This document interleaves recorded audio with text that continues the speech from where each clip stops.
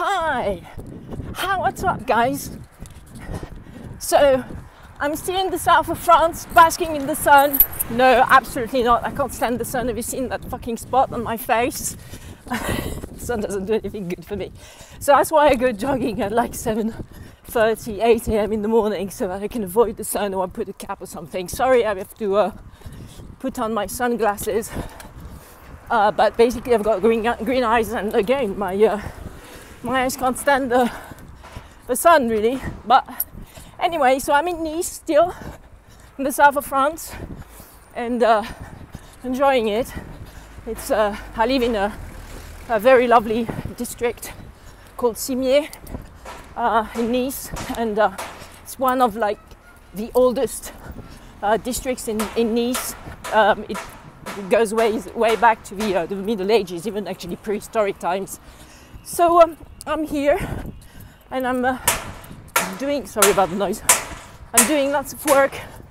I'm working my ass off, actually, to be honest, because not only am I, managing the day-to-day affairs of our law firm, Crefovi, which provides legal advice to the creative industries between Paris and London and internationally, but I also day trade. I've started. Okay, at the moment I'm paper trading because I want to know what I'm doing first, and basically, do some virtual trading through paper trading, and then once I've finally grasped how to do some swing trades and scalping and option buying and stuff, step by step I'll get into a proper day trading. I mean, I've always been investing since I was like 23 when I started working, so I've got 20 years of plus of investing experience, but trading is nothing like investing long term.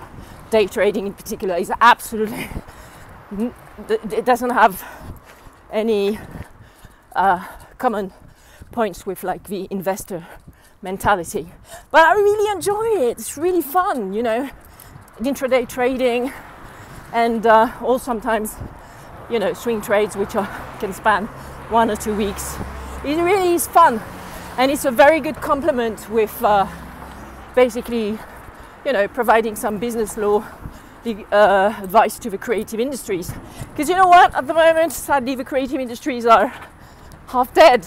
There's nothing happening. They need they need some public venues to show their stuff, trade shows, live performances, and they can't do that at the moment because of this fucking COVID thing, and also in particular these stupid restrictive policies that governments are putting in place. I mean, I'm saying stupid, but it is true that it is a proper dilemma for governing entities as to how to manage this health risk, public health risk in public places.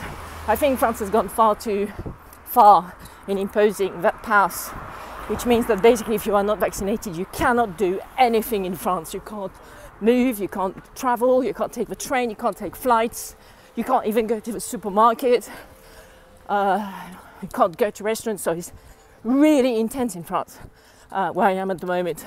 So basically at the moment I'm doing nothing except from hikes in the mountains and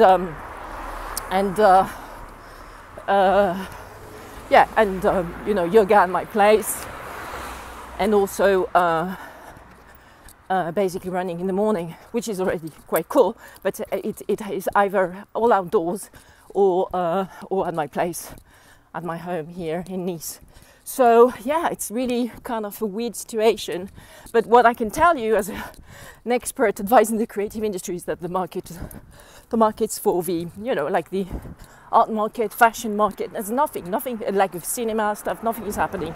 So it's quite sad, but I'm sure it will come back probably in 2022. Hopefully in September 2021 onwards, there are going to be some in-person trade shows in Paris and in London. We'll see. But what I've noticed is that all those virtual meetings and stuff is doing nothing good for the creative industries. They're just They just don't have the money to afford legal services. They don't have any projects, you know, where they would have to reach out to lawyers like ourselves. So anyway, as I was saying, day trading and intraday trading is a great way to supplement our income, but also, especially through proprietary trading, but also it really is great because it gives me a totally different perspective on the markets. And what I've noticed actually last Thursday, is that all the equities, but all the markets, like the securities markets, are dominated by what is happening in the United States. So on Wednesday evening, our time in France, in Europe, the Fed released a press release whereby it said that it would actually change its assets buying policy and it would stop buying assets. You know, I can't remember what this strategy is, basically. Oh yeah, quantitative easing, I think it's called, where you basically buy assets to put some liquidity in the market. And so the Fed just said, well, we're going to stop doing that.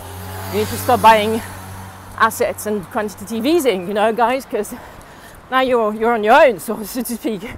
And bang, immediately all the markets in the world, I mean, at least in Europe and the US, obviously, just dropped quite a few basis points, you know, but I mean, serious basis points. The CAC 40, the FTSE 100, the SBF 250, which is an index of mid cap to large cap, 250 shares in France, the DAX in Germany, and of course the Nasdaq and the NYC just dropped quite literally, quite a lot in terms of basis points. I was flabbergasted. I mean, someone from the Fed is saying something, and bang, that affects all the markets, even the equities markets. I'm not talking about the bonds markets here, obviously. I'm talking about the equities indexes, and it really did have an effect, you know, like a consequence on the markets. So all my trades on my paper trading account completely blew up because I was not very smart, in the sense that I had put my trades in on the Wednesday afternoon, you know, being quite bullish, thinking that the markets would go up, because at the moment, except from his Fed's, press release, things are looking pretty solid, and the equities markets are really, really bullish at the moment, most of them in any case.